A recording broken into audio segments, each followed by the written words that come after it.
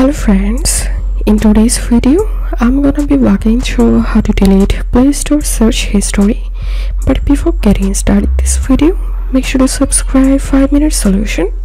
So first of all, open your Play Store and tap on your profile photo to the top right corner. Tap on settings,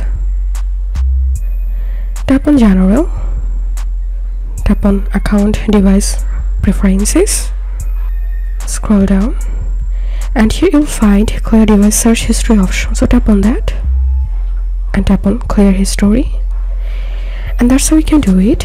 If this video helped you, give a thumbs up and please consider subscribe to 5-minute solution.